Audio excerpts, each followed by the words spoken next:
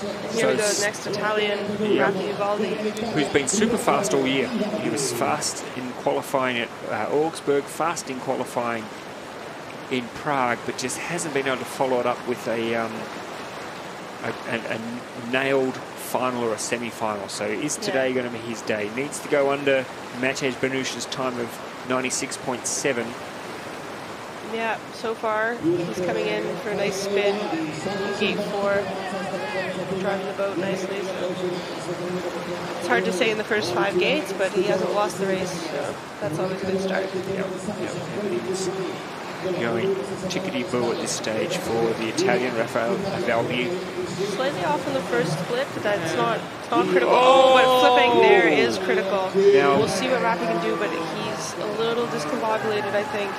Even though he went through the gates there, is that okay, or does he have to go back? He has to go back for it because he was upside down as he passed through the gate line, and your head has to be out of the water. Right. Oh.